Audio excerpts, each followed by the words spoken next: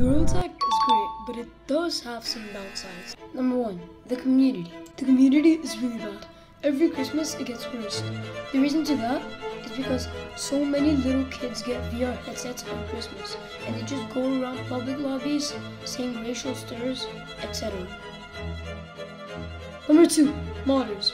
Modders are a big problem in Gorilla Tag. Now I'm not talking about legal modders, using the Bark mod menu and other legal mods in modded lobby, of course.